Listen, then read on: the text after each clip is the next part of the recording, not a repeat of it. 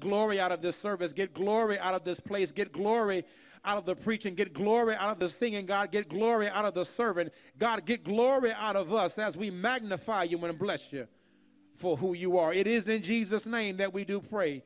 Hallelujah and amen. Come on, this is the day that the Lord has made. We shall rejoice and be glad.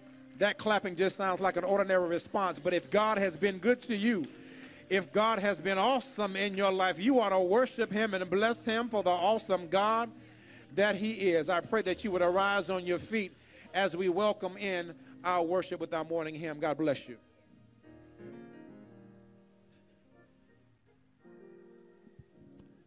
I know you noticed that the screens are not working this morning, but we don't need to see those words because I'm going to line this hymn for you. And most of you who are of the Baptist tradition know, blessed assurance, Jesus is mine. Oh, what a foretaste of glory divine. Let's sing it together. Blessed assurance, blessed assurance, Jesus is mine. Jesus is mine. Oh, what a foretaste, of glory divine. Heir of salvation, purchase of God, born of his Spirit, washed in his blood. This is my story. This is my story. This is my song. This is my song. Praising my Savior. Praising my Savior all the day long. This is my story. This is my story. This is my song. Praising my Savior. Perfect submission. Perfect delight. Visions of rapture. Now burst on my sight. Angels descending. Bring from above. Echoes of mercy. Whispers of love. This is my story. Come on. This is my story. This is my song. Praising my Savior all the day long. This is my story. This is my song. Praising my Savior all the day long. Perfect submission. Perfect. All is at rest. All is at rest. I in my Savior. Am happy and blessed. Watching and waiting. Looking above. Filled with his goodness. Lost in his love. This is my story. This is my story. This is my song. Praising my Savior all the day long. This is my story. This is my song. Praising my Savior all the day long. This is my story. This is my story. This is my song. Praising my Savior all the day long. This is my story. This is my song. Praising my Savior. One more time. This is my story. Come on, sing it like you mean it. You got a story to tell. This is my song. Praising my Savior all the day long. This is my story. This is my song. Praising my Savior all the day long. Amen. Come on, give God a hand clap. Now, that's good enough for you, but give God a hand clap now. Hallelujah. Hallelujah. You got a story to tell. Praising your Savior all the day long. Pastor already prayed about the fact that we want God's glory, right? And we want it to rise among us in here. I want you to join us and sing that. Oh, let the glory of the Lord rise among us. Let the glory of the Lord, you know this, come on. Rise among us. Let the praises of our King rise among us. Let it rise. Let the glory of the Lord rise among us. Let the glory of the Lord, sing it, rise among us. Say, let the praises of our King rise among us. Let it rise. Oh,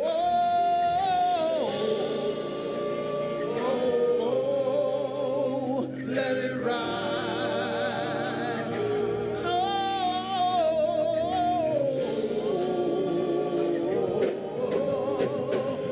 Let it rise. Let it rise. Put your hands together and you can rock if you want to. Give God the praise. Hey, listen. Let the song of the Lord, sing it with me, rise among us. Let the songs of the Lord rise among us. Let the praises of our King, hey, rise among us. Let it rise. Come on, sing with me. Let the song of the Lord rise among us. Hey, let the song of the Lord rise among us. Hey, let the praise of our King rise among us. Let it rise. Whoa, yeah, let it rise. Yeah,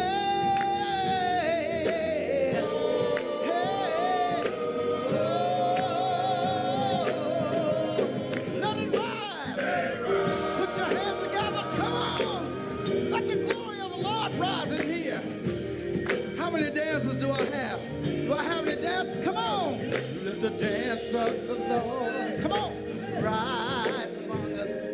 Let the dance of the Lord rise among us.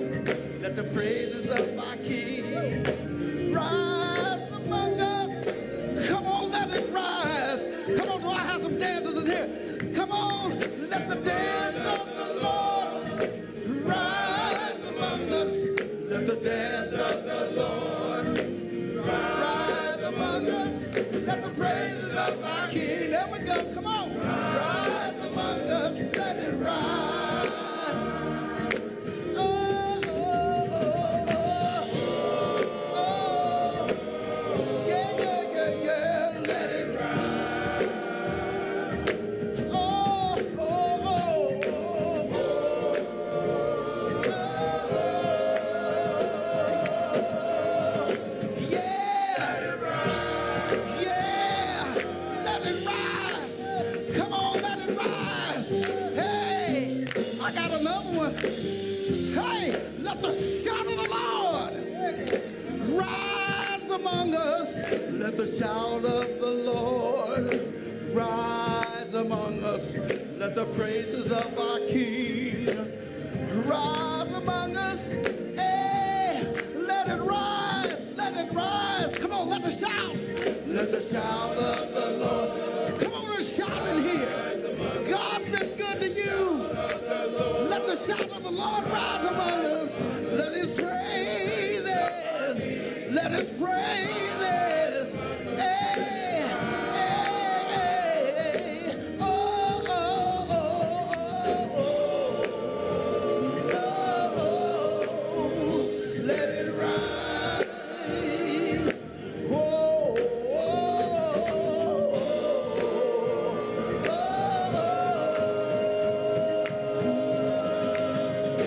Let it rise. Come on, get your rock on here. Hallelujah. We're going to cut it right here. Let the glory of the Lord, come on, church, rise among us. Let the glory of the Lord rise in here. Lift Lift it up, lift it up, lift it up. All the way up. Yeah, let it rise. Let the glory of the Lord sing it. Rise.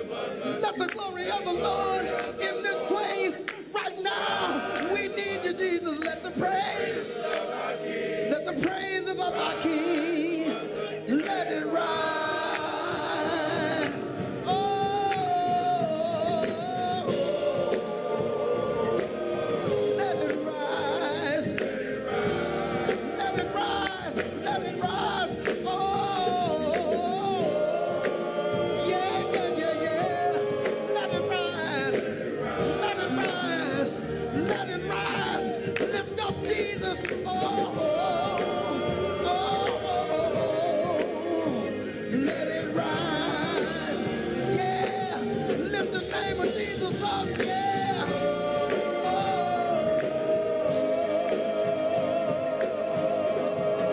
Hey. Let it rise. Come on, let it rise. Let it rise. Hallelujah. Glory to God. He's worthy.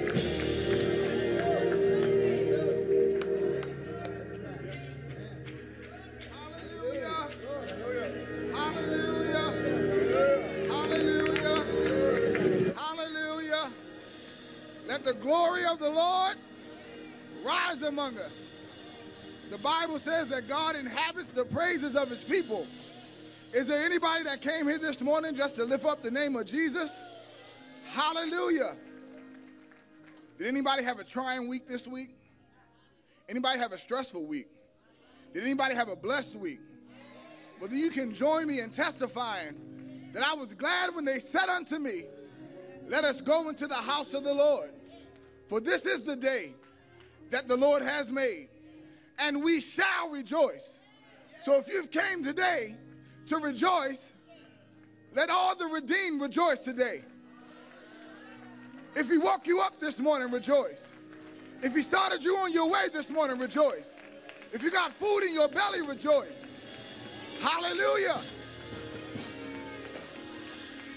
Hallelujah, hallelujah, hallelujah. The Lord is good and greatly to be praised. I don't know about you, but I came to have church today. Life is too rough sometimes for me to come and play church. Hallelujah, hallelujah. If you would join me this morning and open your Bibles to the book of 2 Chronicles, chapter 20, verses 14 through 17. Again, that's the book of 2 Chronicles, chapter 20, verses 14 through 17. When you have it, say amen. Again, that's the book of 2 Chronicles, chapter 20, verse 14 through 17. And the word of the Lord reads, Then the Spirit of the Lord came upon Jehaziel, the son of Zechariah, the son of Benaiah, the son of Jael, the son of Mathaniah, a Levite of the sons of Asaph, in the midst of the assembly. Then he said, Listen, all you of Judah, and all you inhabitants of Jerusalem, and you, King Jehoshaphat, thus saith the Lord to you, Do not be afraid nor dismayed because of this great multitude, for the battle is not yours, but God's. Tomorrow go down against them. They will surely come up by the accent of Ziz, and you will find them at the end of the brook before the wilderness of Jeruel. You will not need to fight in this battle. You will not need to fight in this battle. Position yourselves, stand still, and see the salvation of the Lord, who is with you, O Judah and Jerusalem. Do not fear or be dismayed. Tomorrow, go out against them, for the Lord is with you. Tomorrow, on Monday, tomorrow, on Tuesday, go out against them, for the Lord is with you. May the Lord add a blessing to the reading of his word. Most gracious and kind Father, we're gathered here at this place in Zion called Shiloh. First, God, to say thank you for being God and God alone. There is none like you, God. You sit high, God, but you look low. God, you're mighty yet merciful. God, you're great, God, but you're gracious. So this morning we say thank you. Oh God, we ask for forgiveness this morning as we stand in your presence in awe of you. God, forgive us and wash us over of all the things, God, we done that we thought wrong, that we wanted to do wrong, God, that we did wrong. God, wash us anew. Oh God, we're gathered here this morning, God, not only to fellowship, God, but to thank you for being God. Now, God, move in this place like never before. Let your anointing fall, God, that tumors are dry, God. Let your anointing fall, God, that diseases, God, are healed, God. Let your anointing fall, God, that minds are shaped, God, that sanity is restored. In the mighty name of Jesus, God, move like never before, God. Have your way. Let your anointing fill this place. Throw your Holy Spirit around right now in the mighty name of Jesus. Let it not just be another service, God, but let us encounter you, that we might leave restored, revived, God, renewed, and resurrected today, God. We thank you, we bless you, we praise you. Have your way, God. Speak through the preacher. Anoint the preacher afresh to bring a mighty word in the mighty name of Jesus. Anoint him from the crown of his head to the soles of his feet. We thank you, we bless you, we praise you. In Jesus' name we pray. Amen. Amen. You may take your seats. Ushers, would you allow the members and the guests in the foyer to make their way in? Amen.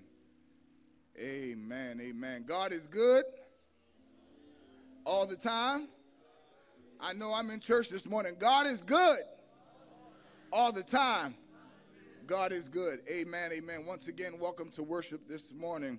At this time, we would like to acknowledge all of our guests, all those who are worshiping at Shiloh for the first time. Please stand and be recognized.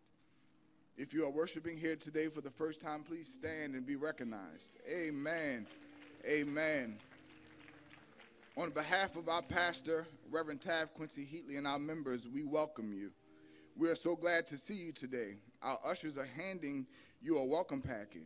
Inside of the welcome packet, there's a welcome card. Please complete the card and place it in the offering plate at an appropriate time, or hand it to one of our ushers as you exit the worship center. Also, you can text WELCOME to 703-991-4996. Again, you can text WELCOME to 703-991-4996 so we can stay connected with you.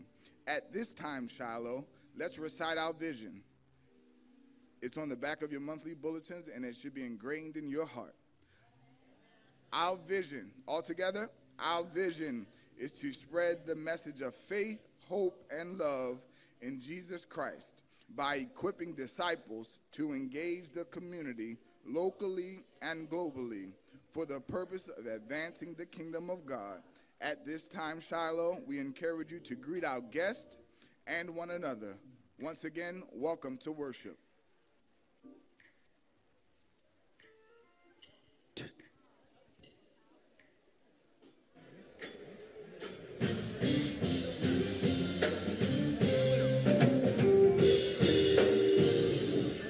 If you care by the grace of God, let me see you clap those hands.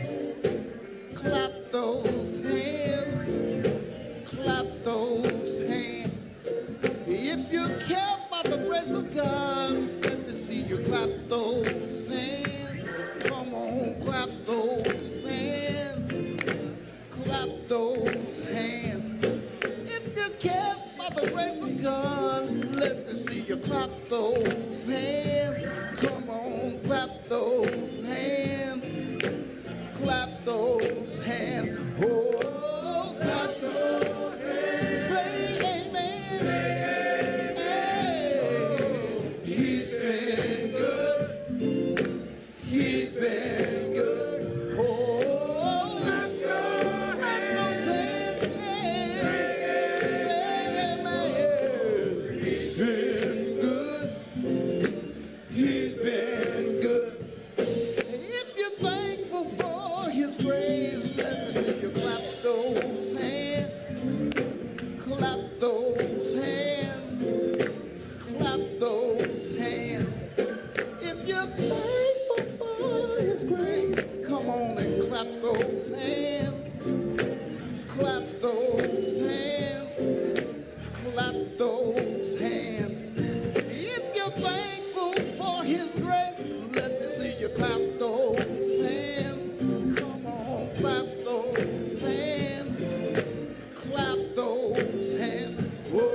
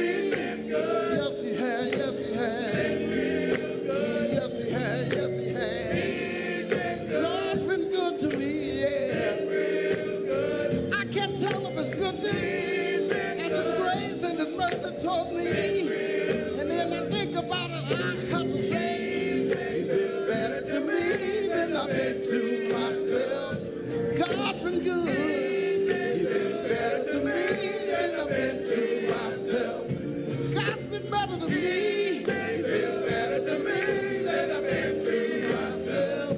Yes, he has got me good. He's been better to me than I've been to myself.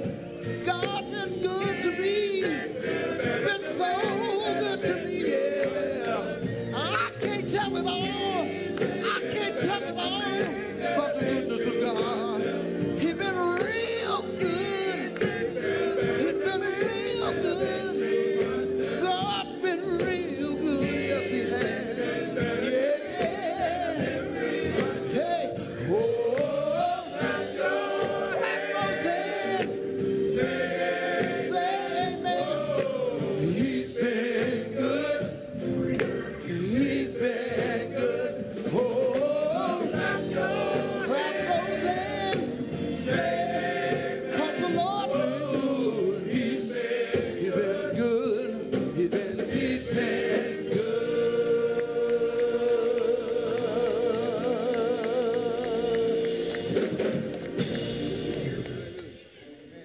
Once again, praise the Lord, Shiloh.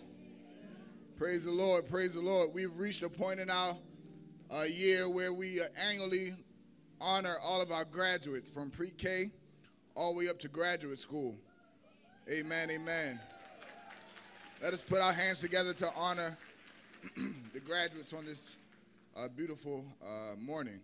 We know promotion doesn't come from the east, the west, the north, nor the south, nor from man, but it's God who promotes all things. So let us thank God this morning for this moment of promotion. Amen, amen. Amen, hallelujah. This morning we'll read off the list of our honorees, our graduates, once again from pre-K, kindergarten, elementary school, middle, high, college, and even graduate school. So this morning, as we call the names, I ask that you hold your applause to the end, and we can send up a loud Shabbat to God for their honor at the end of it. Amen. Amen, amen. This morning, we'll begin with Sister Selena Michelle Sawyer, who's graduating from pre-K, kindergarten, from Little Smiling Faces.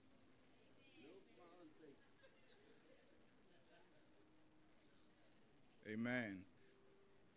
We have Armani Lachey, Sister Armani Lachey Thompson, graduating from kindergarten from Jefferson, Houston.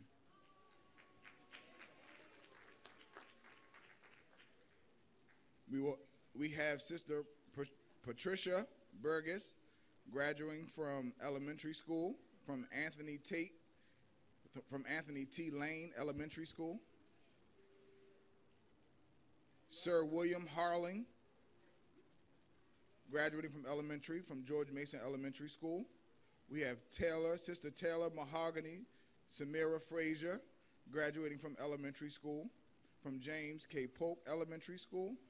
Amen. Sister Alexis Spencer, graduating from middle school from Carl Sandburg Middle School. We have Brother Arrington Lyons, graduating from middle school from Lake Braddock Secondary. We have Ashton Khalil Smith, graduating from middle school from the Jefferson Houston School. Sister Christina Gabrielle Vinson, middle school, Washington Irvin Middle School. Sister Janae Louise Andrews from Benjamin Strodert Middle School. Sister Mesa Leilani Bird, graduating from Washington Irvin Middle School.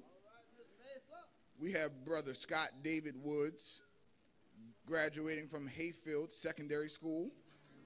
Amen, amen. And now we're on to our high school graduates, and I want to say congratulations. You're entering a great part of life. I pray for you. Keep God first as you reach for success and fulfill your purpose in life. We'll begin with our loving sister, dear Angel Taylor Griffin, graduating from North Point High School. Brother Benjamin Bismarck McNair from Hayfield Secondary School. Brother Carrington Brox from Hayfield Secondary School. Brother Devin Christopher Adams from Robert E. Lee High School. Brother Gabriel Harold from T.C. Williams High School. Brother Jer Lamont Andrews from Potomac High School. We have Jalen A. Bird from Episcopal High School. We have one of my faves, Sister Kiana Janae Williams from Potomac Senior High School. We have the beautiful, loving Lauren Rochelle Johnson from T.C. Williams High School. Amen. And I want to specifically highlight this young man who came and found me one day. I was at T.C. Williams. I didn't even meet him here at Shiloh. I met him at the school, and he said, "You're my youth pastor." Brother LeBaron Bass, Jr. from T.C. Williams High School. Now on to our college graduates. Sister Constance Marquette McNair from Liberty University. Amen. Her mom will receive her award. Sister Kendra Shanae Knight from Virginia State University.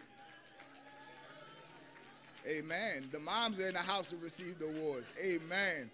Amen. Amen. I remember the day my mom got my degree. Sister Latasha Lynette Sturgis from George Mason University. Sister Latoya Sheree Austin from University of District of Columbia. Amen. And the past two graduates I like to highlight are mothers who are getting their bachelor's degrees, and that goes to show you that it's never too late. So I don't know who's sitting here today contemplating going back to school, but it's never too late. Amen. Now we have our graduate degrees. Sister Koina Fursina Woods from Webster University Graduate School. Sister Sandy R. Harling from Bowie State University. And our very own Reverend Stevenson Leonard Reed from Capital Seminary and Graduate School. Before we celebrate all of our graduates, I would like to read the listing, the names of the high school graduates who received the scholarship from Shiloh Baptist Church. Our scholarship recipients are Brother Benjamin Bismarck McNair, Brother Carrington T. Brox, Brother Gabriel Harold, Sister Jalen Bird, Sister Kiana Janae Williams, Sister Lauren Rochelle Johnson, and Brother LeBaron Marshall Bass. If we could today, as a congregation, stand on your feet and honor our graduates. To God be the glory for the great things he has done.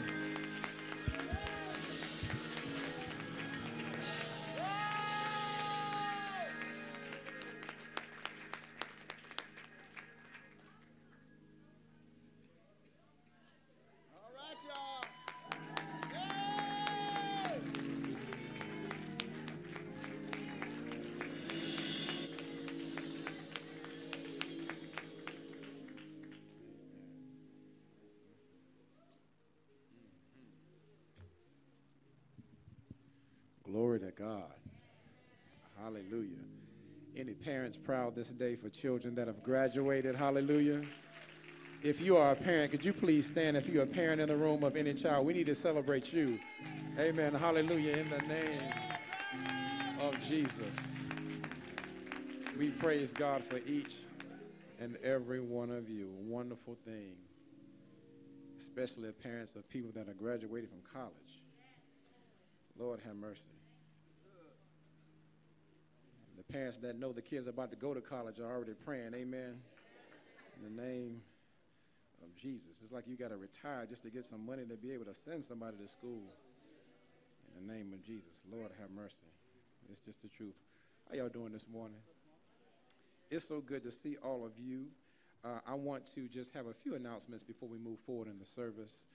We will be celebrating our Family and Friends Day on Sunday, July 9th.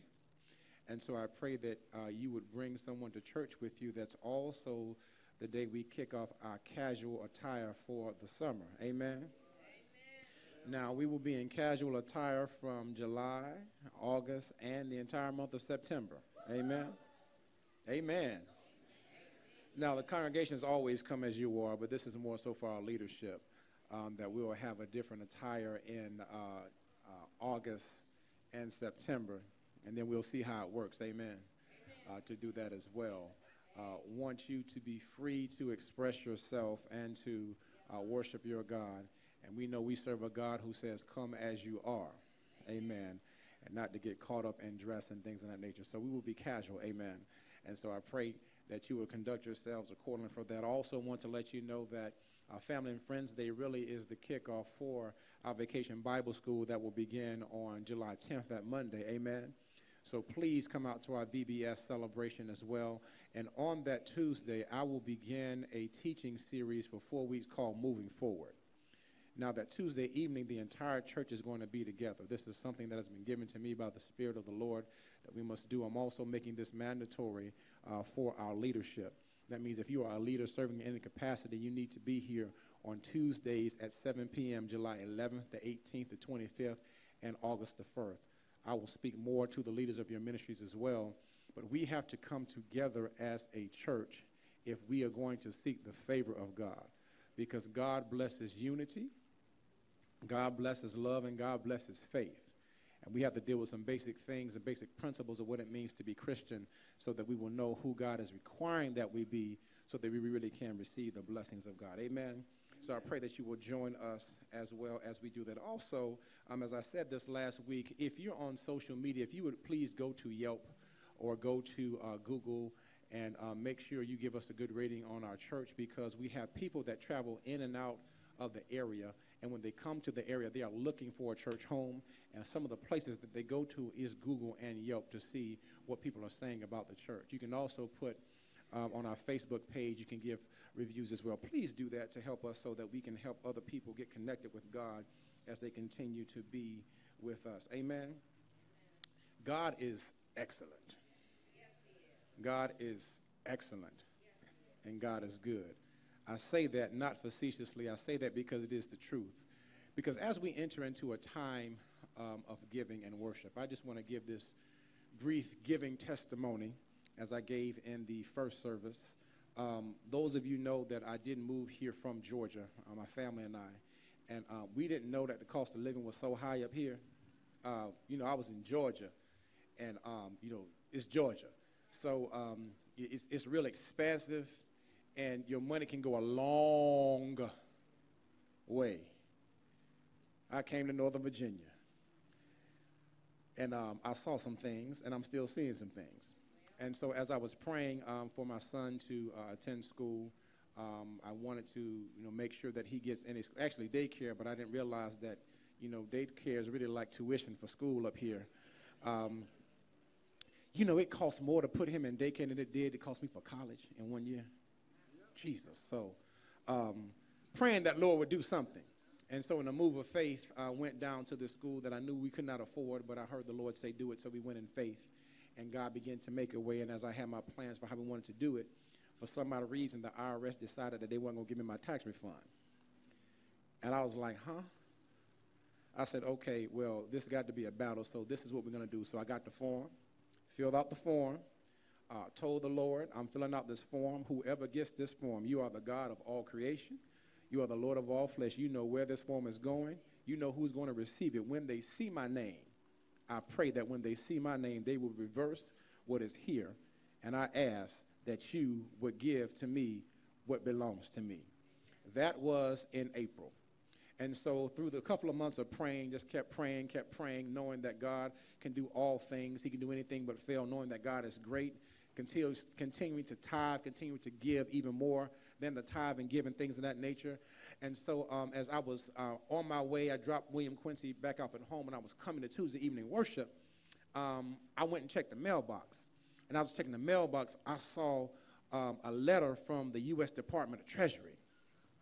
Now, when you see a letter from the U.S. Department of Treasury, you know, sometimes you're like, but I saw it had this little specific color code.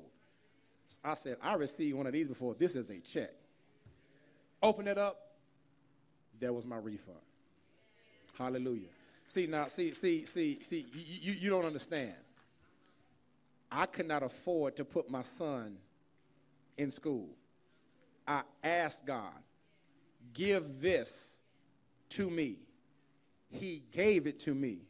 I immediately took it up, opened the check, went to Crystal. I said, babe, we can never, ever doubt God. Believe God. And he did it for me. Now, here's the beautiful thing about God. He's not a respecter of persons. It's not because I'm a pastor. It's not because I walk in the anointing of God. All of you got the Holy Spirit of God living inside of you if you said yes to him. But it's because God honors faith. If you would just ask and trust him and continue to walk in obedience, no compromise of anything, but make him Lord of every aspect of your life, God said he will take care and he will provide for you. And he does that through the giving. I know that if I would have stopped tithing just to make sure my son would get in school, this would not have happened. But I know him and I trust him. And he's proven himself to me too many times for me to doubt him. I know that's some of y'all's testimony as well. Amen. So we're going to continue to worship God through our giving. Amen. It is time to give unto God. God loves a cheerful giver, not cheerful with our mouths, but cheerful with our hearts, that our hearts are in the right place. We don't give so God can just give to us. We give because we love God and we're surrendered and we're yielded unto God. And some of the benefits of the blessings is the promise of God that he will be there and take care of us. I praise God for his many blessings, but I praise God that God can still be God of the U.S. Treasury and make sure that if his son needs something, his son will get it because he's just that type of God, and that is the God that you serve this morning. I want to challenge you just to believe him and take him at his word. Make him the God of your finances, because you know what? He already is the God of your finances. Hallelujah. And he can do it. Praise the name of Jehovah. If you're making a check, please make it payable to Shiloh Baptist Church.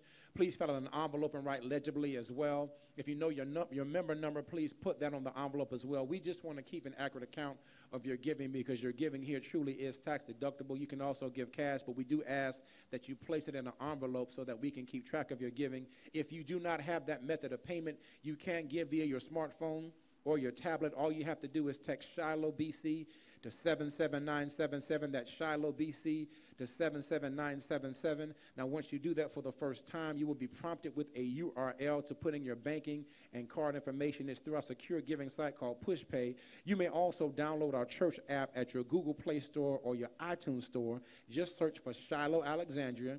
Shiloh Alexandria. And with our church app, you can stay connected with us, stream our services, as well give. God is a great God, and he receives the gifts of his children, and he is the giver of every good and perfect gift. And we praise him this day. Let us pray. God, we thank you now for this time and this moment that we have to give unto you. You have been so great. You have been so awesome. You are excellent in all of your ways. Thank you, Lord God, for these gifts that we give unto you. Now, Lord God, we ask that you would use them and that you would continue to advance your kingdom on this side of glory through what we give to you. In Jesus' name we do pray. Hallelujah and amen. Our ushers are coming to us now. Please receive them. God bless you.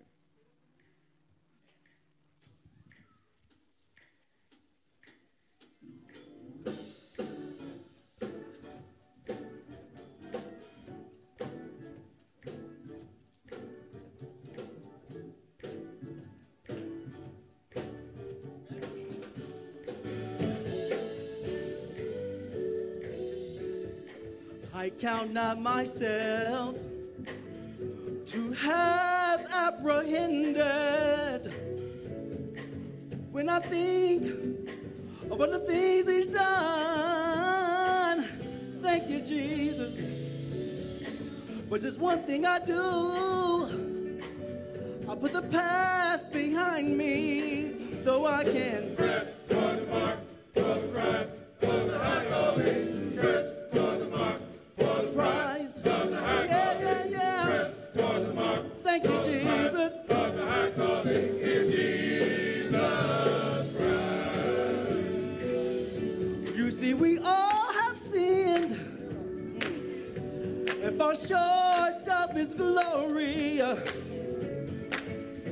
But we can learn from our wrongs.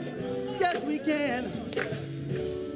But one thing you got to do, you got to put the past behind you so I can Press toward the mark, for the prize, for the high calling. Press toward the mark, for the prize, for the high calling. Yeah. Press toward the mark. Thank you, Jesus. For the high calling in Jesus Christ. The Lord More faithful and He's just.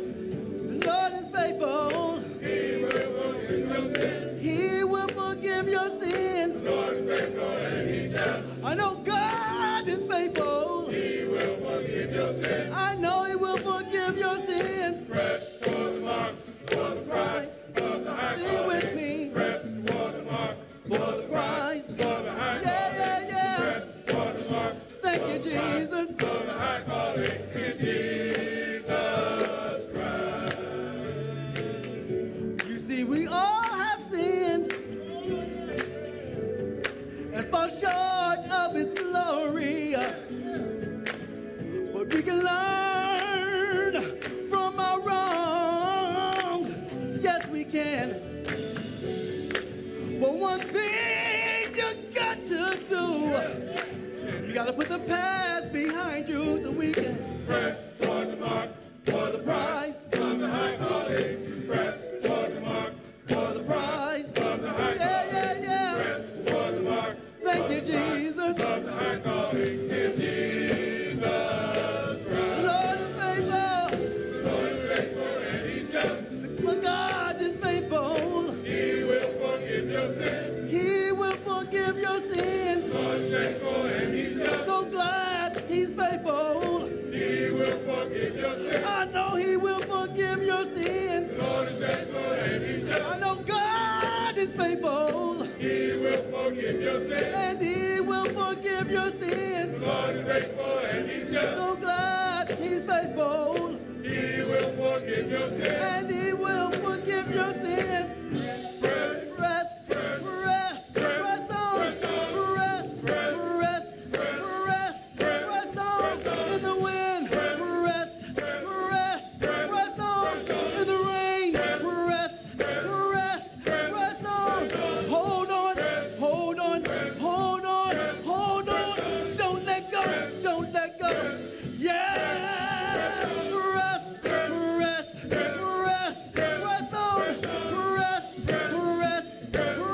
Press on. Press toward the mark, for the prize, Rise. of the high Sing calling. with me. Praise the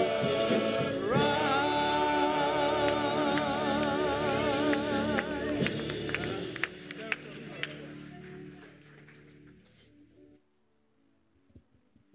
Church, it's prayer time. We're going to ask our graduates to please come, and then we're going to ask all of our members press to the altar. It's prayer time.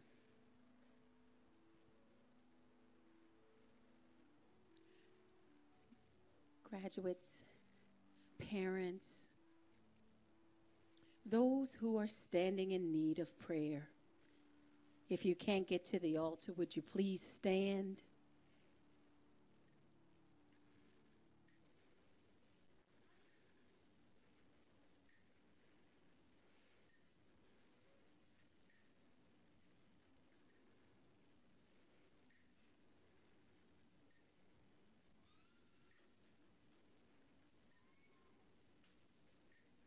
How many of us know that God is able to do exceedingly and abundantly?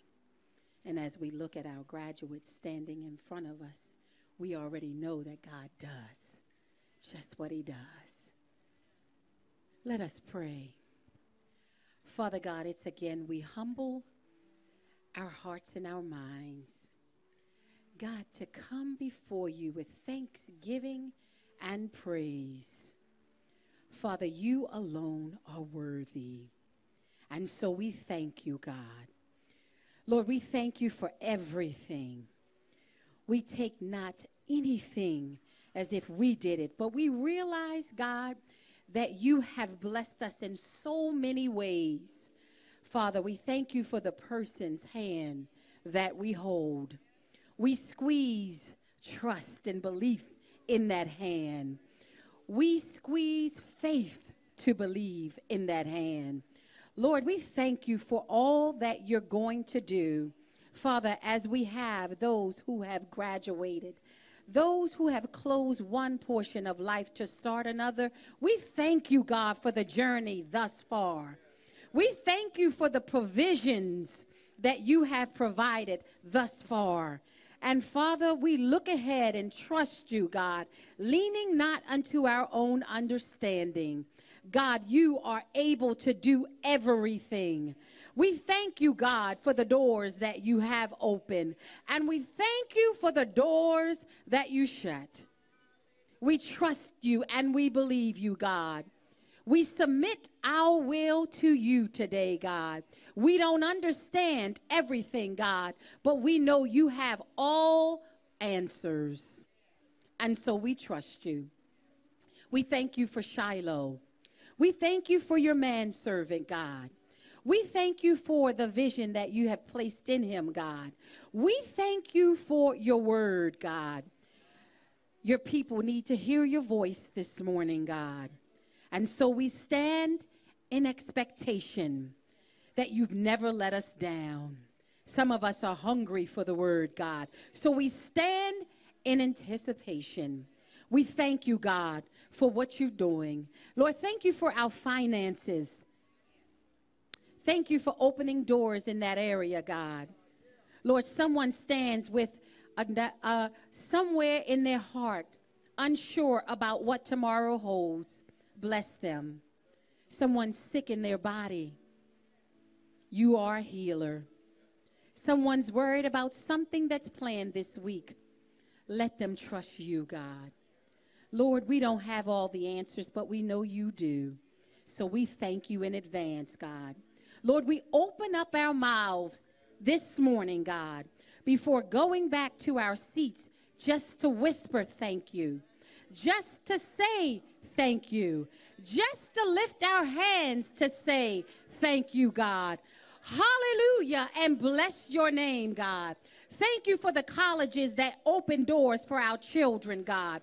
Bless them as they travel, God, into this new journey, God. Go with them and stand with them, God. Be there with them in the midnight hour, God. We pray protection over these children, God. We pray that you would give them uncommon favor. Bless their parents, God. Finances, let it line up. In the precious name of Jesus, God. Someone is waiting on an envelope to tell them that they can go to school. God, we ask that you would deliver like only you can. Lord, and when it's all said and done, we give you all praise, glory, and honor. In Jesus' name we pray. Amen. Amen.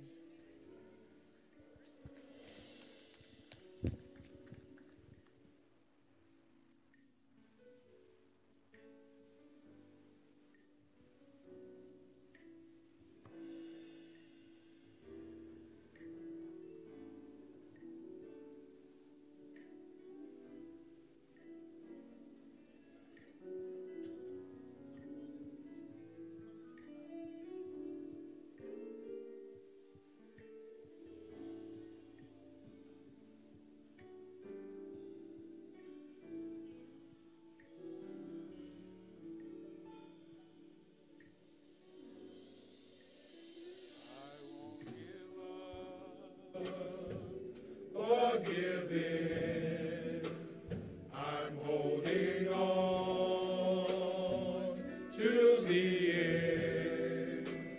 I will be steadfast, unmovable, always abounding in you,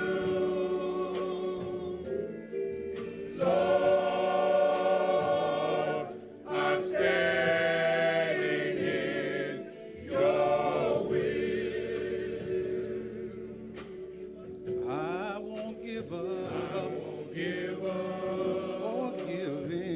Forgiving.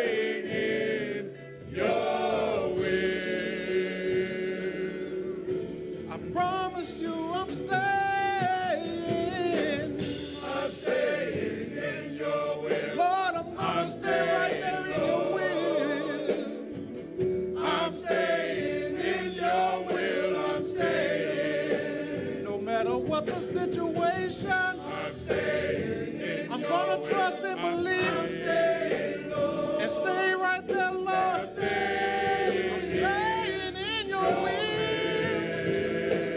I promise you, Lord. I'm staying in your will. I made a vow to you one day that I was going to trust and believe in you.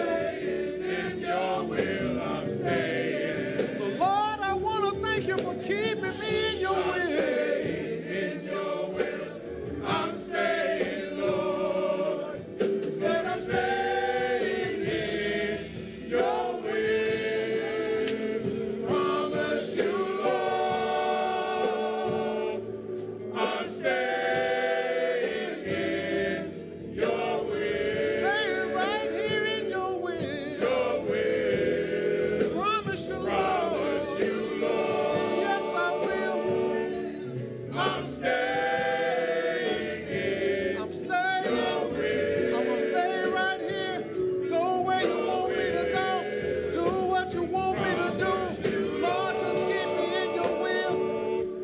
I'm staying in your will. Your will. Promise you, Lord. I'm staying in your will. Your will. Your will. Your will. Your will. Promise you, Lord. I'm staying in your will. Your will. I promise you, Lord. I'm staying in your will. Lord, just lead me. Just guide me. Just take me where you want me to be. Lord, keep me. Bless me. Hold me. Keep me in your will. Yes, Lord. Your will. Yes, Lord. Promise you, Lord. Keep me, Lord. Hold my hand. Guide my feet. And strike my tongue. Your will. Promise you, Lord. I'm staying in your will.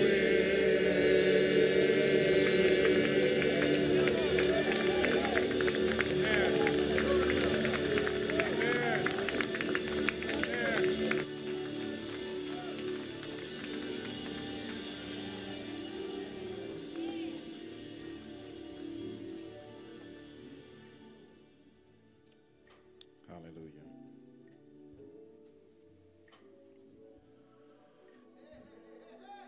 Hallelujah.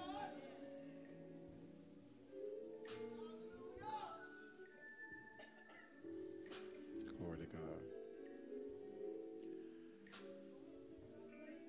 Daniel, the 6th chapter, verse 16.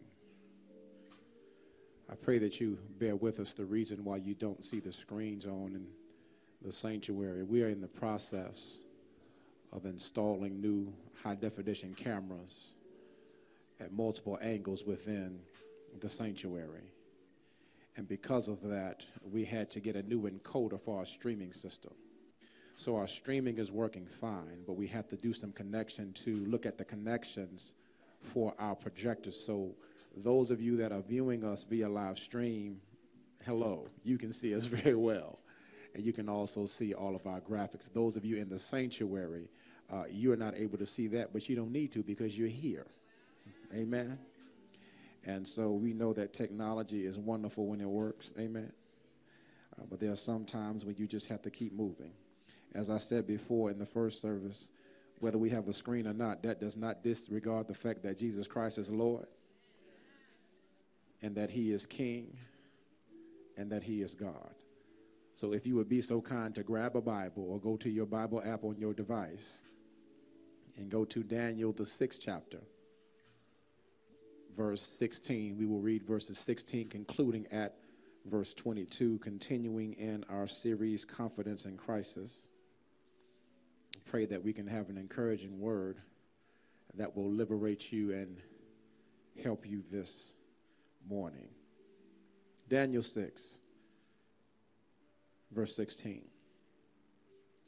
So the king gave the command.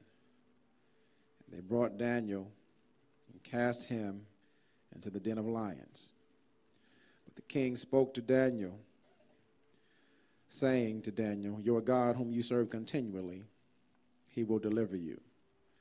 Then a stone was brought and laid on the mouth of the den, and the king sealed it with his own signet ring and with the signets of his lords, that the purpose concerning Daniel might not be changed. Now the king went to his palace and spent the night fasting, and no musicians were brought before him. Also his sleep went from him. Then the king arose very early in the morning and went in haste to the den of lions. And when he came to the den, he cried out with a lamenting voice to Daniel. The king spoke, saying to Daniel, Daniel, servant of the living God, has your God whom you serve continually been able to deliver you from the lions? Then Daniel said to the king, O king, live forever.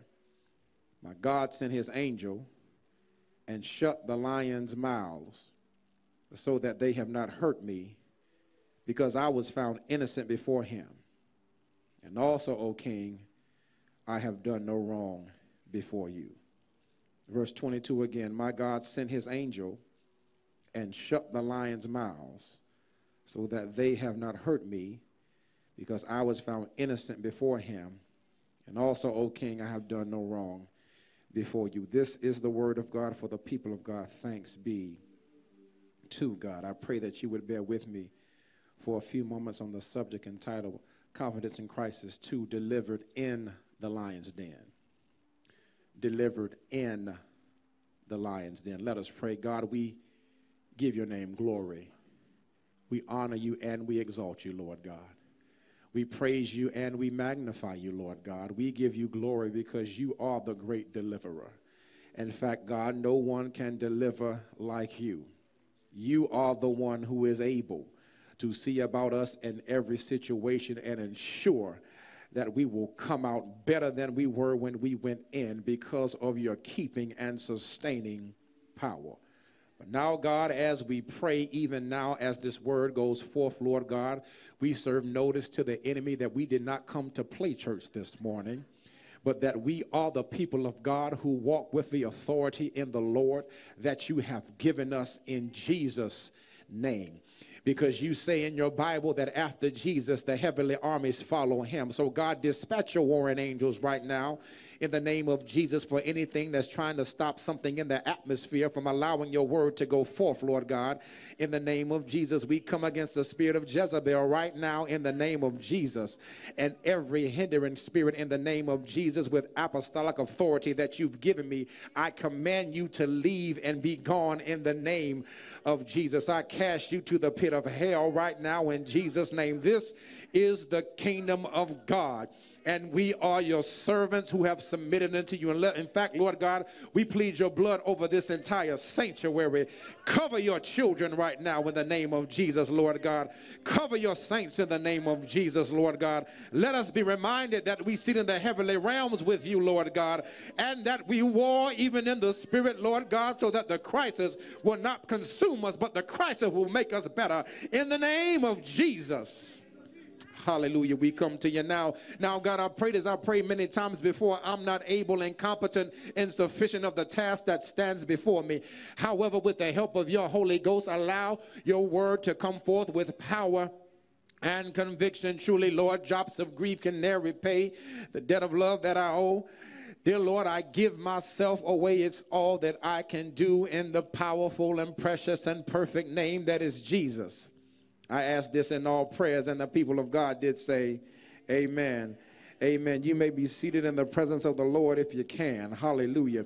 Delivered in the lion's den. Confidence in Christ is delivered in the lion's den. Confidence, hallelujah, in Christ. As I pray that you will stay with me as the word of God continues to go forth. Hallelujah. When you have small children, you understand that the television becomes a commodity. In fact, the truth is that the children now dictate the programming that's in the household. You see, when I was coming up, cartoons mainly showed on Saturday mornings. You did have a few that would show either on the USA Network or maybe on Nickelodeon for after school, but the majority of cartoons were reserved on the major networks for Saturday morning. Oh my, how times have changed. There seems to be a channel for every child at every stage in cable or direct TV or however you receive your television programming. Channels like Sprout and Nickelodeon and Nick Jr., channels like the Cartoon Network, but what reigns supreme in the Heatley household is Disney Jr. Every program in Disney Jr. our children love, whether it's Mickey Mouse Clubhouse, whether it's the new version Mickey and the Roadster Racers, whether it's the PJ Masks, whether it's Sophia the Princess, whether it's Doc Stuffins, it's always on Disney Jr. In fact, it's so wonderful now, you can just speak the cartoon or whatever network you want to see into the remote control, and it'll come up for you, which means it's on demand. So you don't have to wait until the program. And see, when I came up, you had to wait till the specific time to see what you wanted to see. You could not record it unless you had a VCR to put it in to record. But now, on demand, you can see anything you want to see at any time. And in the Heatley household, there is one that our children like, but I must admit, it's one of my favorites too. It's called The Lion Guard. The Lion Guard is the next chapter in Disney's The Lion King. The Lion Guard is a little cub by the name of Kion. Kion is the son of Simba, who we knew in The Lion King was the cub, but now Simba is king of the jungle. And Simba has a son by the name of Kion, and he and his 4 friends patrol the entire Pride Lands to ensure the circle of life. He's joined by a female cheetah named Fuli. He has a best friend by the name of Bestie, who is a hippopotamus. Ono is the one who looks, the bird that looks and can see from far distances to see where the danger is. And the loudest one of them is Bunga, who is the honey badger. These 5 control and patrol the Pride Lands to ensure that no evil comes in from the outlands. Kion's secret weapon is his roar. He tells everybody to stand back when it's time for him to roar. And when he roars, he gets on the mountaintop, and his ancestors in the clouds, or the spirit of his ancestors, roar with him. And the roar is so fierce that it pushes everything that is in the way out of the way. Nothing can contend with the roar of this lion. It's called the Lion Guard. It's also a cartoon, and it's also Disney. Kion, Simba, and Mufasa are not the lions that are in our text. The lions that are in our text are a tool that's used for capital punishment in Babylon, now under control of the Medes and the Persians.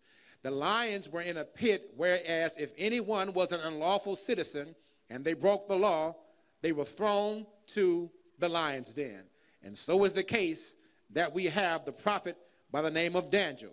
He finds himself in the lion's den. He's only in the lion's den because he refused to pray to a God who was a man by the name of Darius, but he only chose to pray at the 3rd, 6th, and 9th hour to his God, who is the most high God. And because of his no compromise clause to his God, he now finds himself in the lion's den. Will you come with me to Daniel, the 6th chapter? Here it is. Daniel is in a conspiracy. It seems like the satraps and the governors and the administrators are against him because King Darius, the newly king that took over from Belshazzar, the one from the Persians and the Medians who now have power in this province, they see that there is an excellent spirit in Daniel, and he is one who exceeds the expectations of all his other colleagues. And because of that, he will be exalted to the position of prime minister in Babylon. Because there's a plot against his life now, they come against him concerning the law of his God. And because of that, because he chose to pray instead of following the law, he now goes into the lion's den. But the Lord is with him. Bible says right here in verse 16 that they get him, tell him, cast him into the lion's den. As they putting him into the lion's den, they lower him down. And the last words that he hears from the king, he says that the Lord your God whom you serve will deliver you. You must understand the physical construct of the lion's den. The lion's den was a deep pit that had two entrances. There was a side entrance by which the lions would enter, but the main entrance by which the lions were fed was an opening, and there was a dividing wall or a partition in the lion's den. What they would do is put food on one side, lift up the wall so that the lions would transpose from one side to the next side, and then as they would eat the meat or the flesh, the workers would go in and clean the carcasses and the remaining other side. Now, they were not fed on a daily basis. Because they were tools of capital punishment, they were fed sporadically, which means that when they knew that there was an opening, it was time to eat. So all of these ferocious lions at the time of which they opened the pit knew that it was time to eat, and Daniel was the one that would be eaten. But the Lord was with him. So they put him and lowered him down into this pit, and get this, to ensure that he could not escape, they actually put a rock over the opening of the pit, not like they would used to do, and they sealed it. They took flax and mud and put it over the endings of the rock according to the chain. They put their signet rings in here to say that this is a royal decree, and when the hot sun would bake now, the only way that the tomb could be open, or rather the pit could be open, is if the seal was broken. Here it is. Daniel is in the lion's den with no way to escape because he was lowered in the lion's den. But the Lord was with him. He goes into the lion's den, and interestingly, they hear nothing. The king is so in a lamenting voice and so sorrowful, he goes back to his throne. He goes back to the not the heavenly courts, but the royal courts, and he hears nothing. He doesn't want any dancers. He does not want any music. In fact, he fasts and prays and stays up all night. But as soon as the crack of dawn, he goes to the lion's den, and he asks the question, Daniel, is the God that you serve, whom you serve continually, servant of the living God? Has your God been able to deliver you from the lions? Darius asked the wrong question, because when he asked this question, he asked, has God been able to deliver you from the lion's den? Which means there's a question to the potency, the power, and the capacity of the God that Daniel serves. As if the God that Daniel served is impotent. He should have just asked, Daniel, are you okay? But he says, Daniel, has your God been able to deliver you? Which suggests that Darius didn't really know the God of Daniel, because if he did, he would never question the ability of Daniel's God. He may have questioned the willingness of Daniel's God, but he should not have questioned the ability of Daniel's God, because when it comes to the ability of Daniel's God, our God is omnipotent, which means he has all power. His name is El Shaddai, the Lord God Almighty. He's the all-sufficient one. He's the all-encompassing one, which means he has power, and the one thing that he can do is deliver. In fact, he specializes in deliverance. Who can deliver like our God? What other God you know can take 600,000 people that have been in captivity for 400 years and allow them to walk out of Egypt with more gold and silver and bronze than they had in the first place, and walk with them for 40 years before they get to their promised land? What other God that you know can make sure he can come down from his heavenly throne and walk around a fiery furnace in a pit with 3 other boys and make sure that nothing happens to them? Because this is our God who specializes in deliverance. What other God that you know can make sure that he can go past all the guards, unlock prison chains without a key, without a combination, but simply because he speaks a word, and then have the very same messenger and the angel lift his servant Peter to walk away from 16 guards without them knowing? He can open iron gates of the city without a remote control or men to open it up What other God that you know that can come in the midnight hour and send an earthquake to shake the foundation of a Philippian jail when Paul and Silas were singing praises unto God and the chains fell off? What other God that you know that can incarnate himself to walk in the human experience to defeat death, hell, and the grave and deliver himself? Because my Bible says on Sunday morning that there was an empty tomb. This is the God we serve. I see that's not hitting y'all yet. Let me come a little bit closer to you. What other God that you know could deliver you? You ain't always been as cute as you are. You ain't always been in church. In fact, since you've been in church, you've been in some stuff. But the God that you serve came down and snatched you out of some stuff. Is there anybody here that's ever experienced the delivering power of God? Is there anybody here ever had God to come see about him? Has God been God in your crisis to keep you in the crisis, to bring you out of the crisis? Has God had to step in some sticky situations and remove you from some things that you got yourself into? The God that we serve specializes in deliverance. Is there anybody here who knows that God is a deliverer? He's a deliverer. He's a deliverer. Darius asked the question, Daniel, servant of the living God, has the God whom you serve been able to deliver you? Here it is. Daniel answers him, O king, live forever. The fact that he heard Daniel's voice should have been enough to know that he was okay. But then Daniel gave an explanation. My God, hallelujah, sent his angel, and he shut the lions' mouths, so they have not hurt me. He understands now that Daniel has been delivered in the lion's den. Okay, you missed that. See, normally when you think about deliverance, you think about a movement from a physical location to where you are in the crisis to coming out of the crisis. But our God is so much God and has so much power, he does not have to remove the crisis from you, but he can deliver you in the midst of the crisis to make sure that you'll be kept, which means the circumstances does not dictate what happens to you, but it's the power of our God who can keep you in the midst of the crisis.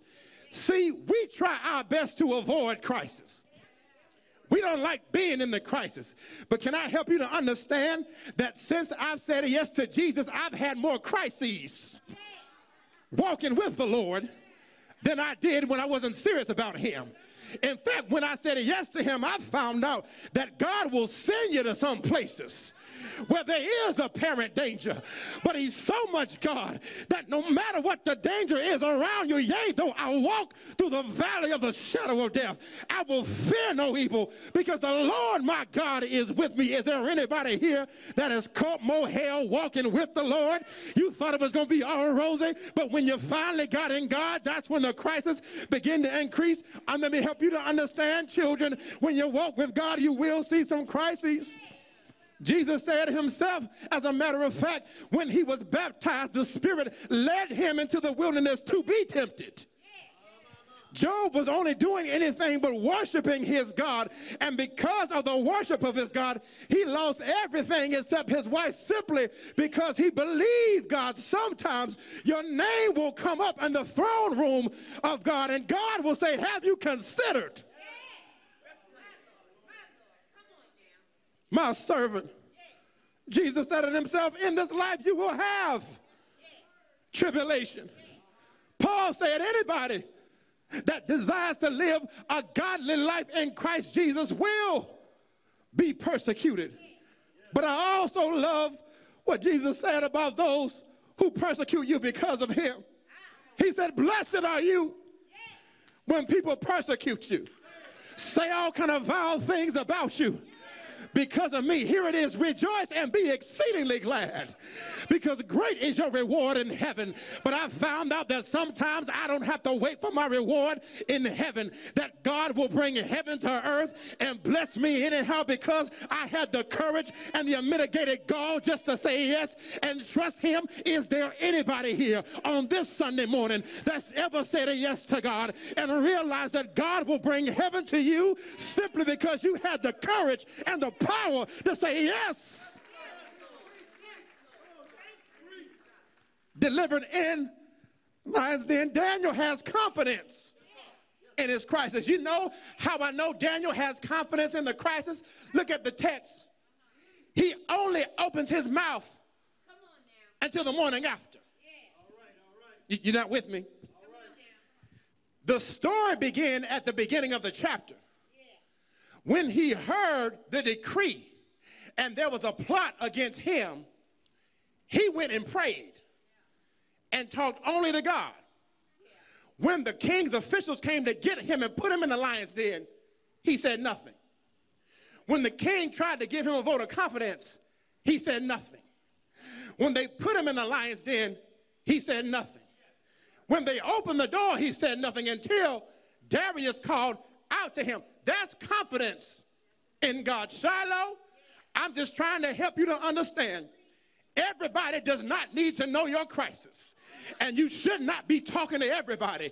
If you're going to talk to anybody, just go ahead and open your mouth and talk to God about your crisis. Because there's sometimes God needs you to be quiet and put all your trust in him and speak to him so that you can get the instruction that you need. You don't have to tell everybody, even if they're your brother and sister in Christ. Everybody don't need to know all your stuff. Just tell God and watch God tell us, like he told Jehoshaphat and Judah, stand still and see the salvation of the Lord. Sometimes you just got to be still and know that he is the Lord and that he will be exalted in all the earth. You don't have to tell everybody. Just make sure that you speak to God. But can I help you understand how it is you should go into the crisis? First thing you need to do to have confidence in crisis, to know that you'll be delivered. Simply, you just need to know who you are. It's not that deep. Just know who you are. Here it is. Darius calls Daniel's name, but then he gives him the identity that he's seen in Daniel. Daniel, servant of the living God. Darius would not be able to give that designation to Daniel had Darius not seen some things in Daniel that allows him to know that this man is a servant of the living God.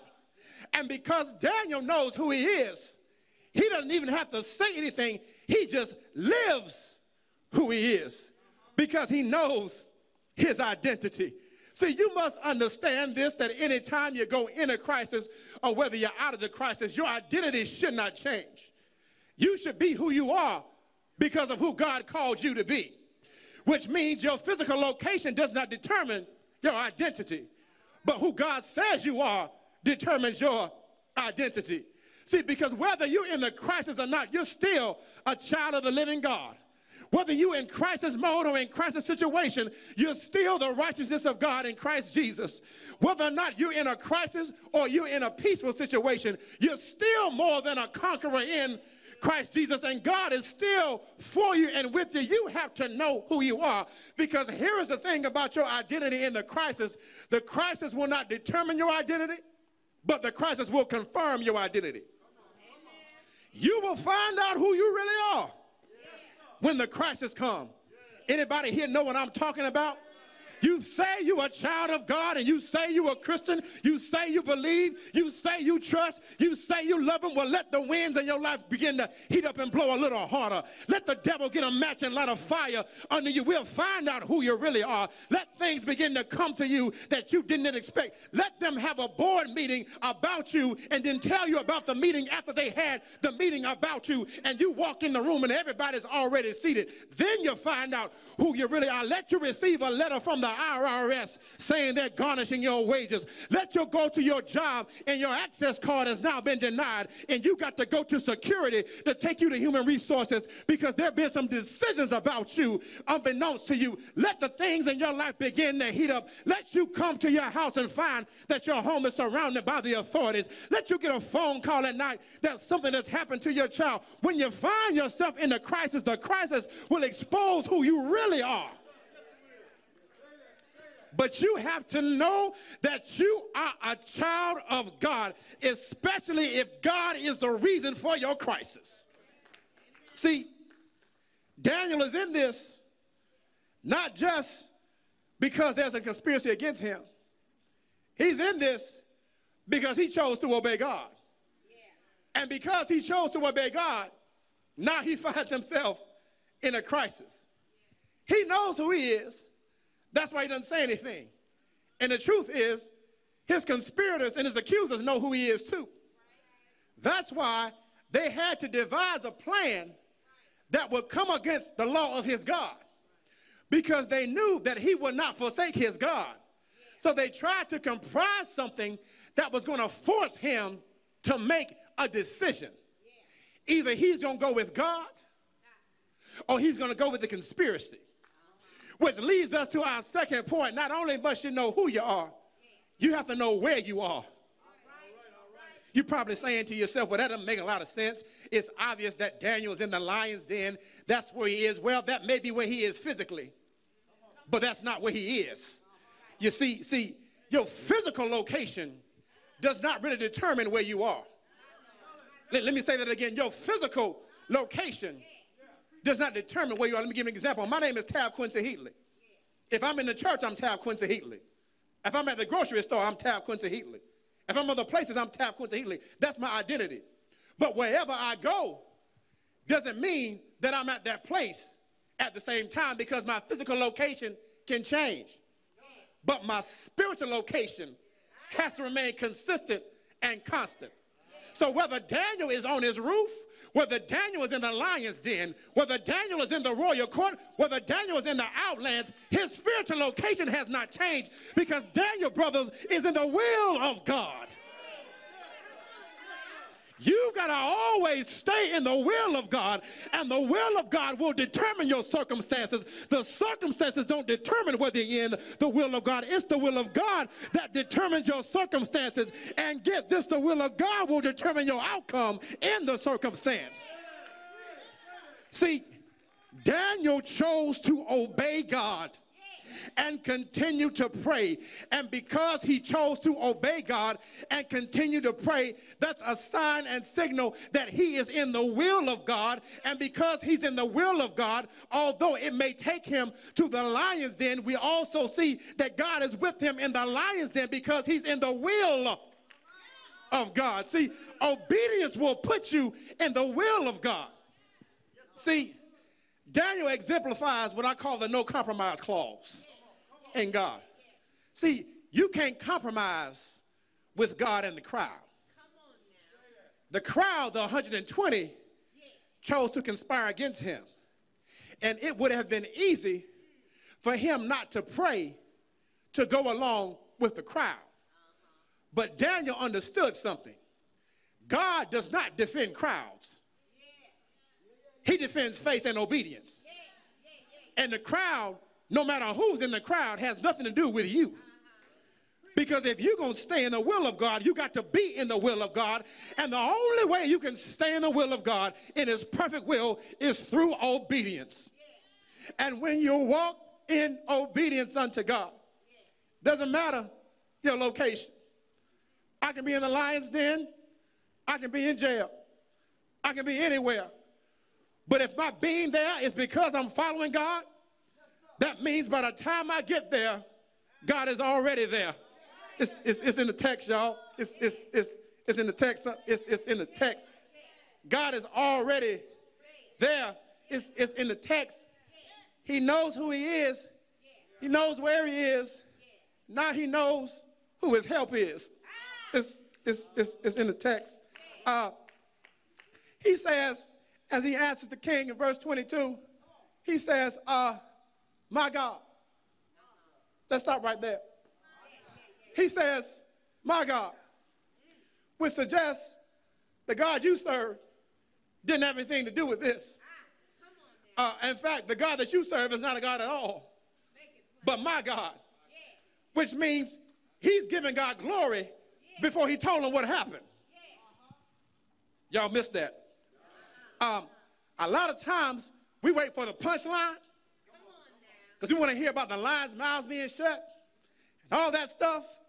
But the fact that he says, my God, is the sign and the symbol that he is already in a mode, in a place of worship unto him.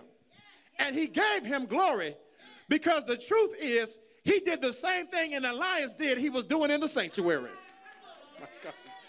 Y'all not hearing this. He did the same thing in the crisis as he did in the sanctuary. When he made his sanctuary on the rooftop, he was praying, giving God glory. And when he got into the lion's den, he was giving God glory. Why? Because the presence of the Lord is there. He said, my God sent an angel, and an angel is an angelic being that's in the presence of God, which means he was in fellowship with the Lord when he was praying when they convicted him, but he was in fellowship in the crisis. Hallelujah. He did the same thing in the den of lions that he would normally do in the sanctuary. And I just wonder, is there anybody here who's unashamed that no matter where you are, that you are going to worship and give God glory? It doesn't matter if you're in the boardroom. It doesn't matter if you're in the courtroom. You're going to give God glory because that's who you are and that's who he created. Can you make your crisis a sanctuary? Can you make a sanctuary in your crisis? Can you make a sanctuary in your situation? Can you make a sanctuary in your circumstance? Can you give God glory no matter where? Hallelujah. Hallelujah. That's not even all. The presence of God is with him in the lion's den. Then he says, my God sent his angel, and they shut the lions' mouths. The angel shut the lions' mouths. God is so powerful, he did not have to send an angel to do it. He just could have stopped it. But because Daniel was already a worshiper, he says, I'm going to let you know that I'm with you, and my presence is going to go with you. That there is goodness with you everywhere you go because my presence is with you. And the angel shut the mouths of the lions. Do you get this? Lions were created to be ferocious. They were created to be carnivorous. They feed off of flesh and blood. They don't eat plants. They don't eat tree bark. They eat living and moving things that have blood in them. They hadn't eaten in a while. So when the cavity opens and they know something is coming down to them, they're thinking, eat. But because our God goes before us and because he is with us, he closed the mouths of the lion. What are you saying? God did something by causing what he was created not do what it was created to do. Ooh, I'm trying to help y'all. I'm trying to help y'all. I'm trying to help y'all. By nature and instinct, what they do is feed off flesh. But because he is the Lord of all flesh, he can send a command and stop the very thing that he called them to do. Because his servant, he shut the mouth. What am I saying? He is the Lord of all flesh. And because he is the sovereign creator, whatever in creation must stand at attention when it hears his name called. So all those lions had to stop when the presence of God got in there and close their mouths, as if God sent his angel to say, you will not eat tonight, but you need to go home and get some rest, because the one that they're sending down is my servant, and he's innocent before me. He is the Lord of all flesh. He's God of the ant and the anteater. He's God of the butterfly and the beetle. He's God of the beast and the bear. He's God of the crocodile and the caterpillar. He is the Lord of all flesh. This same God can command the ravens to bring food to a prophet. This same God can make sure that a donkey can prophesy. This same God can make sure that the lions whose intent is to eat, to not eat, because he is the creator of all and he is the Lord of all flesh. This same God can cause bodies of water that's supposed to flow into the ocean be at a standstill and move back so his children can get through. This same God can stop the earth from rotating around the sun, because in Joshua 10, when he fought the Amorites, it said the sun still shine as long until they defeated the Amorites, which means he told the earth, you got to hold on, keep your position right here around the sun until my children finish doing what I call them to do. He's the same God that can tell gravity, you got to hold on for a second because my son is walking on the water, and then he'll command somebody else to come to him. He'll tell creation to stop doing what it was created to do, because he's the Lord of all flesh. Can I push it further? He said he's shutting the mouths. I didn't tell you this in the first service, but in my scholarly mind, the Aramaic word doesn't just mean to close the mouth, it means to stop the speech.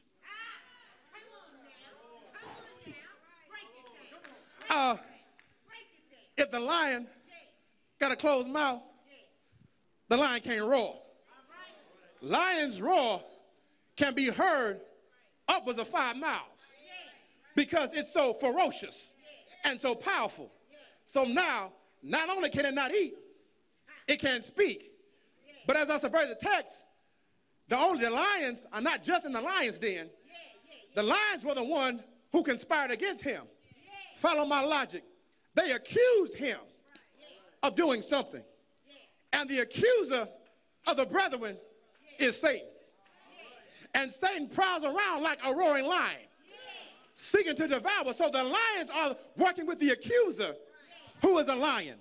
But my God has a tendency and a proclivity to shut the mouths of lions, which means he's shutting their speech, which means those who have accused you, those who have said ugly things about you, those who have attacked your character, those who have assailed your name, those who have vilified your very presence, they need to be careful when they put your name in their mouth, because our God has the power to close the mouth and to stop the bark. He can silence some people. And in fact, in our text, he silenced them. So go ahead and tell your enemies, go ahead, keep talking about me. Keep saying all kind of vicious things about me.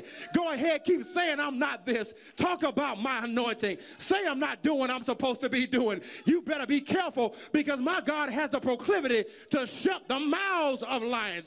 Because the truth is, he is the true Lion King. Let me help you understand something. I don't know if Disney was trying to be prophetic, but Disney talked about the Lion King, and they got the Lion Guard.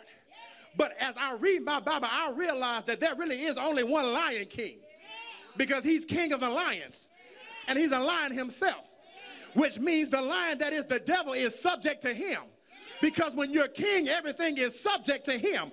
And as I read my Bible and I flip over to the book of Revelation, and I get into the 5th chapter and the 5th verse, and they asked the question, who can break open the seals of judgment? And the multitude said, there is one who's a lion in the tribe of Judah, and he is able to break forth the seals. He's a lion in the tribe of Judah. He's a lion in the tribe of praise. That means when he opens his mouth, he commands praise. Because he's a lion in the tribe of Judah. Not only is he a lion in the tribe of Judah, I keep on reading about who he is. And I see that when I get to the 19th chapter, after everything is over, they said there is one who has on a robe that's been dipped in blood. And here it is. The armies of heaven follow him. The armies of heaven follow him. And it said that is a double-edged sword that comes out of his mouth that serve as his tongue.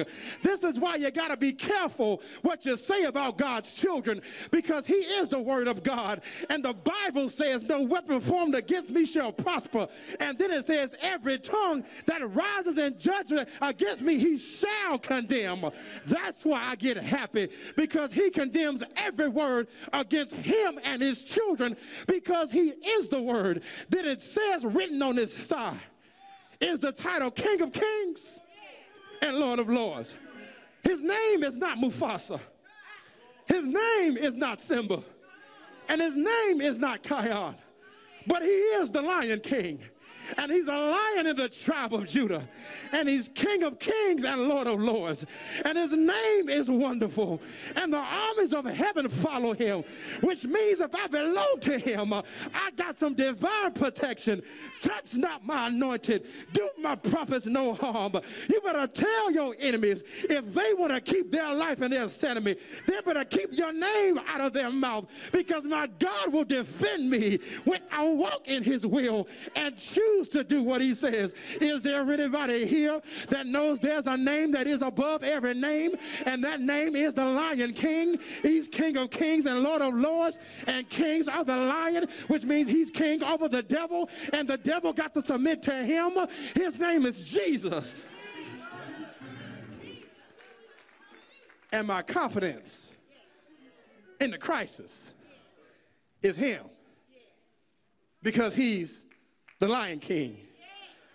He's not a cartoon. Don't have to come up with a script. Don't have to draw any characters. This was done before the foundations of the world of who he is. That is the one who defends me. And that's the one who will defend you if you would just say yes unto him. Did this in the first service. If you're unashamed, and you know you're in a crisis. You know you're in a crisis. This is not a time to be cute. You need God to be God in your crisis. I just want you to come to the altar. If you are in a crisis and you need help, you don't have to explain. You don't owe any explanation to nobody. But you need God to show himself to be God in the crises. Come on, come close to the altar. Come close to the altar. Come on. We just want to pray with you today. I believe in the power of prayer. I believe in the response to the call of the man or woman of God, because it's a response of faith. It's a move of faith. Not in me, not in the preacher, not in the pastor, but it's a move because you hear that there's a call and a summoning.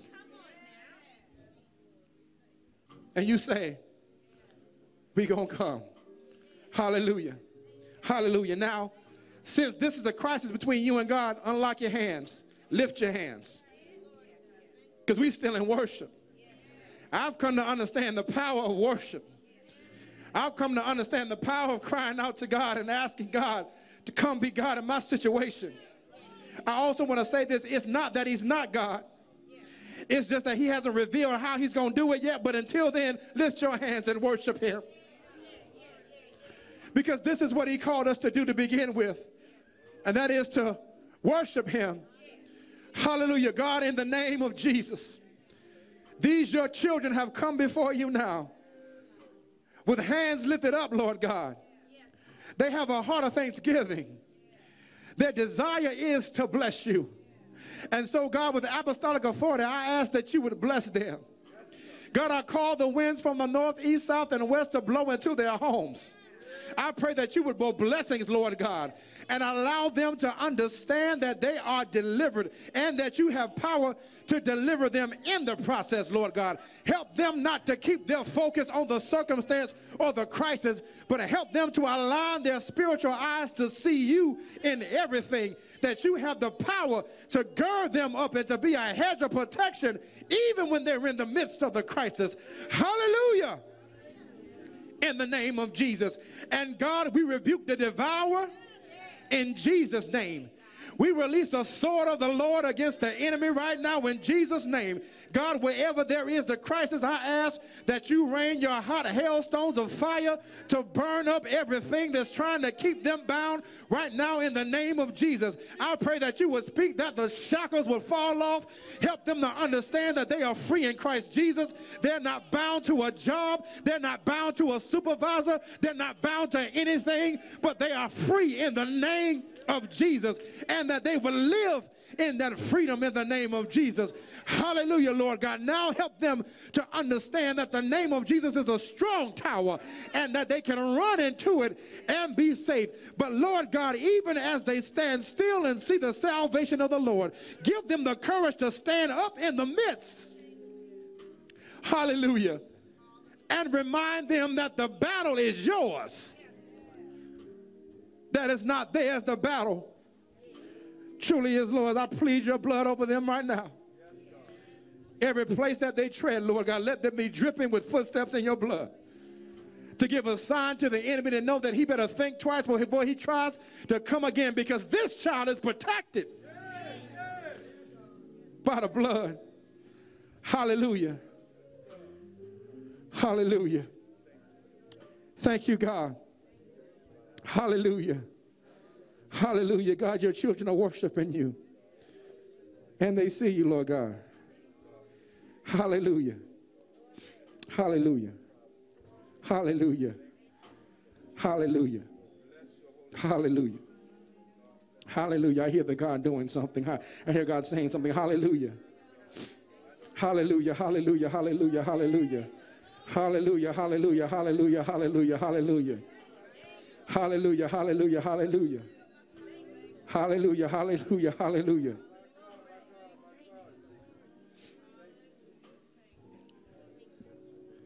So all of you that are here in the altar, even all of you that are out there, I want you to hear the word of the Lord. And I want to give an explanation to it, because I don't want you to think this is a game or a gimmick. The Lord is even saying to me right now that for those of us who are here and who's asking that they do something, he wants your faith to meet him, to believe that he can do it. And hear how he's asking to do it. He's saying that our faith a lot of times is attached to our giving,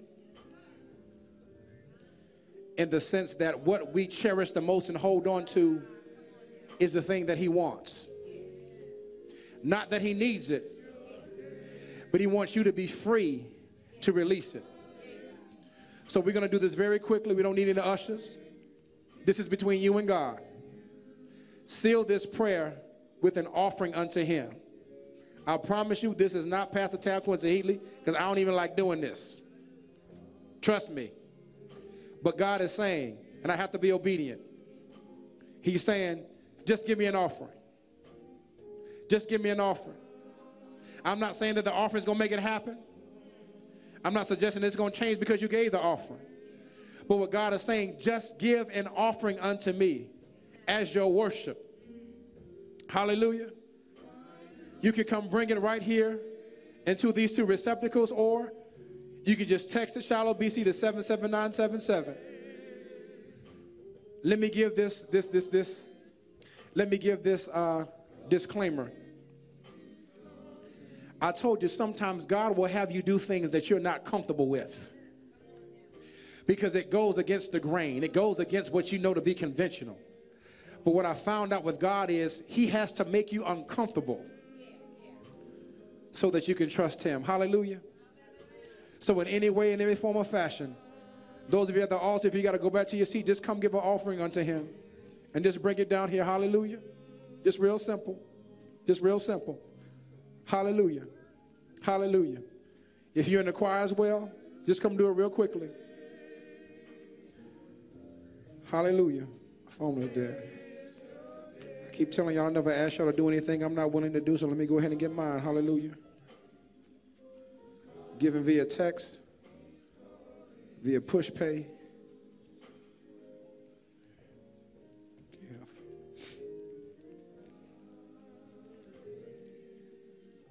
Okay.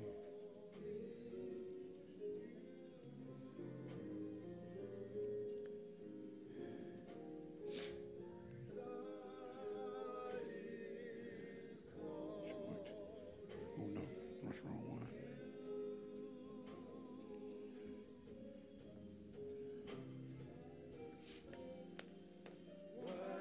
Hallelujah. Praise God. Praise God. Hallelujah. Praise God for your obedience. Hallelujah. Just gave my offering. Hallelujah. Don't know how he's going to do it. Thank you so much. Hallelujah. Hallelujah. Hallelujah. Hallelujah. Hallelujah. Hallelujah. Hallelujah.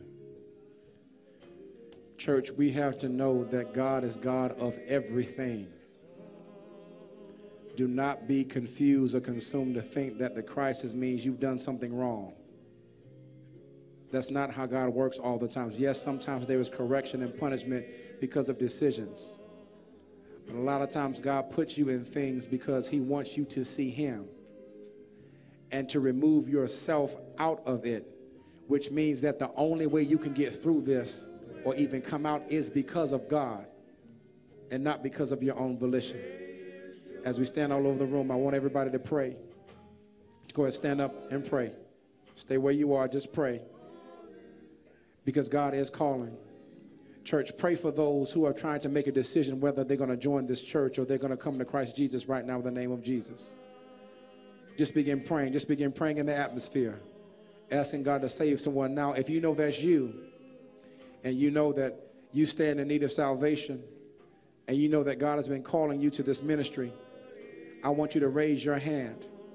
Raise your right hand and raise it high. We will make somebody come get him. Hallelujah. Hallelujah. Deacons, go back. Be praying. We want you praying. Calling on the Lord, praying. If you have no church home and you know that God is calling you today, raise your right hand high. We want to see someone to come get you. We just want to make sure. Pray, church. Come on, pray, church. Don't look around. Pray. Talk to God. This is a critical time for people. Come on, talk to God. Pray into the Lord. Let's set up an atmosphere of worship. Pray into the Lord. We don't want to just move past this moment. Hallelujah. Hallelujah, God. We thank you, Jesus. Hallelujah. If that's you and you're contemplating, just raise your hand. We'll come get you. Just raise your hand. We'll come get you. Hallelujah. Hallelujah. Hallelujah. Hallelujah. Hallelujah. Hallelujah. Hallelujah. Hallelujah. Hallelujah. Hallelujah. Hallelujah. Hallelujah. Hallelujah. Hallelujah. God of heaven, I come to you now for that person who we know is here and they're still wrestling in their hearts. God, I pray that you would release peace upon them even now to know that they are in the right place because they are in your will. I ask, Lord God, that you would speak to their spirits and that you would allow them, Lord God, or that they would allow you to be Lord of their lives and they give themselves over to you right now. We pray, Lord God, that they would come forward, not just to become a part of this ministry, Lord God, but to signify that they are with you because you love them and ultimately they love you in the name of Jesus. Hallelujah. Repeat after me. God, I love you. I want you to come into my heart. I want you to be my God. I want you to be my Savior. I confess my sins before you, and I promise to live before you. Welcome me in, Lord God, in the name of Jesus. Amen. If you prayed that prayer for the first time, and you've never, ever prayed that prayer before, that is the prayer of salvation. So here's what we're going to do. If you prayed that prayer and believe it in your heart, you're saved. So I'm not even going to ask that you come forward. I will ask this at some point, because you know you're saved and you know that's your earnest heart's desire, you will come forward and give us your hand. Amen. We are in the salvation business, not the church membership business. Amen. Hear me when I say that. We're in the salvation business. Because of salvation, the next step is to become a member of the church. All right? But we want to make sure you save first. Now, you need to come to the church to know how to live saved, amen, to help you. But if you pray that prayer, you're saved. I would just ask that you would come forth either after the service, come to our church office. You can meet our ministers at the doors. You can come meet our diaconate ministry. All the deacons and deaconesses, raise your hand. Raise your hand. Keep them up real high. So raise your hand. See, these are the people that are with you. You can see either one of them. Ministers, raise your hand real high. You can see them. Matter of fact, Shiloh Baptist Church, raise your hands. You can see any one of these people right here, and they will get you to the right place. Amen. Now may the God of all creation walk with you and bless you as you continue to seek his face and to live in his glory. In Jesus' name we pray. Amen. God bless you. God bless you. Have a wonderful week. See you on Tuesday.